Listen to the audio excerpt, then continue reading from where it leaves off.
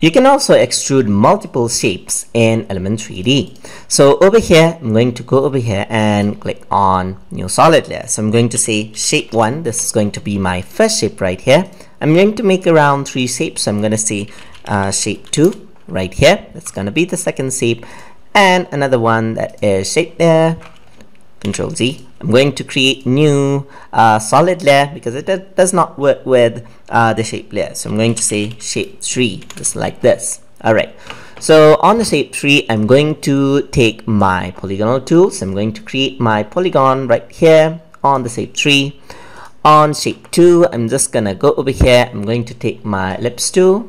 Alright, so I have my ellipse tool on shape 2. And on the third one, I'm going to have my star tool right there.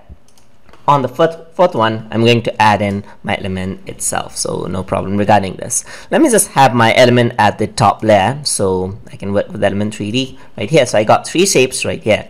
So on the element layer, I'm going to go over here on the custom layers, custom text and mask right here. So I'm going to go over here, I'm going to go for shape 1 on the first layer, shape 2 and shape 3 respectively, just like that. So now I'm going to go into the scene setup and I'm going to press extrude, and over here in the extrusion you can see that I got the first custom path. That is, now this is the custom path 1, as you can see right here. If I were to press 2, you can see that the oval shape actually comes up, and if you were to go to path 3, you can see that the shapes comes up.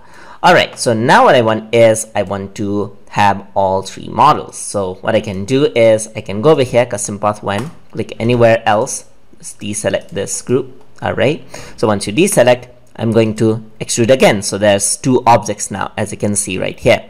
I'm going to extrude again, and there are 3 objects. And now what I'm going to do is I'm going to select this out. I'm going to choose path 2, and for this one, the other one, I'm going to choose path 3. So you can see that now I got 3 objects right here. So what I can do is I can increase its bevel size just like that. I can increase the extrusion model. I can increase the bevel scale right here for this model.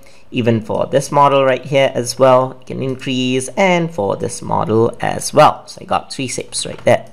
I'm going to go into preset and in the procedures, I'm going to select some ice-like material for this one. Let me just click and drag. Alright, there you go. That has been applied for this one. Frog skin, there you go. And for this one, hot sauce. Alright.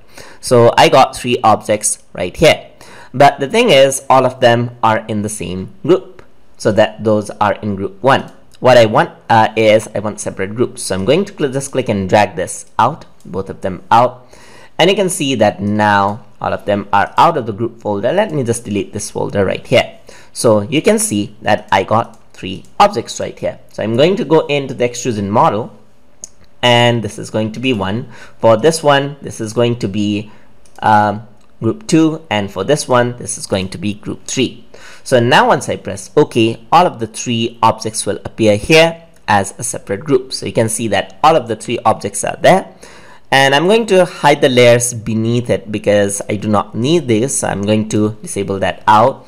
And you can see that now each of these objects are controllable by at the group level. So I'm going to go into group 1, and over here I'm going to go into the particle replicator. I can work around with its rotation, and only that rotation works. And the rotation is a bit off because this anchor point has not been set at the center right here.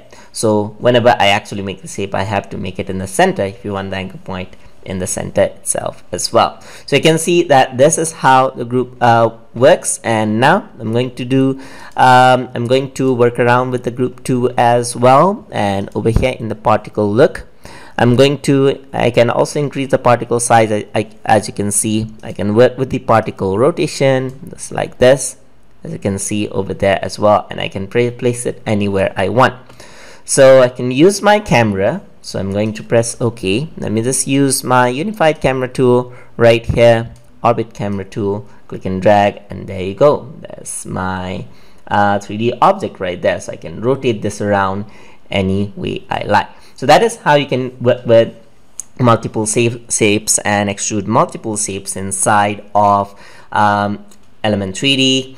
Hope you guys learned something as always, and as always, please like, comment, share, and subscribe.